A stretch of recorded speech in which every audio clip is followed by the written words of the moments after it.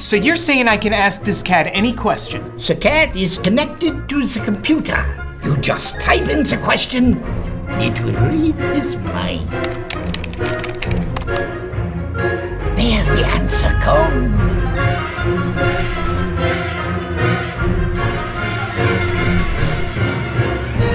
You're the man! I've been looking for this for weeks.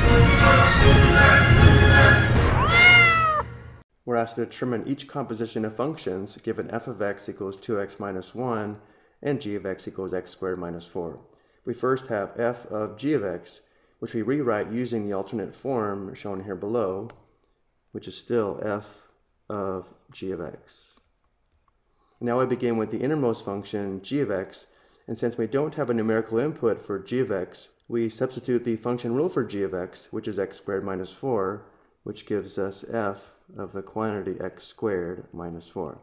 Again, because we did not have a numerical input for the inner function g of x, we substituted the function rule for g of x, which again is x squared minus 4.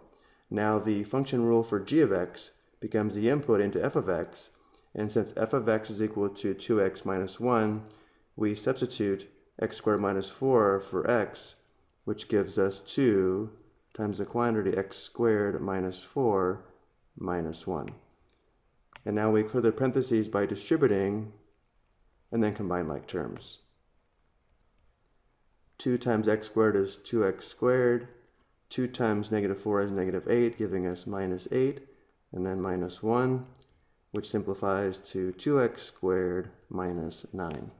F of g of x is equal to 2x squared minus 9. Next we have g of f of x, which we write using the alternate form, which is still g of f of x, but in a different form. Again, because we don't have a numerical value to sub into the inner function f of x, we substitute the function rule for f of x, which is 2x minus 1, which gives us g of the quantity 2x minus 1. And now the function rule for f of x becomes the input into g of x, and since g of x equals x squared minus 4, we substitute 2x minus 1 for x, which gives us the square of 2x minus 1, and then minus 4. Now we need to multiply this out and combine like terms. To multiply it out, we write out 2 factors of 2x minus 1,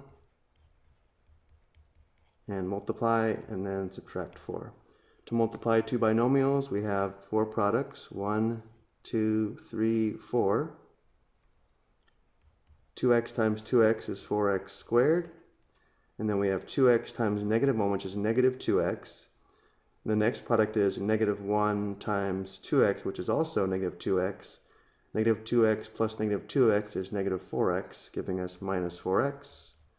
And then negative 1 times negative 1 is positive 1, giving us plus 1. And then we have minus 4.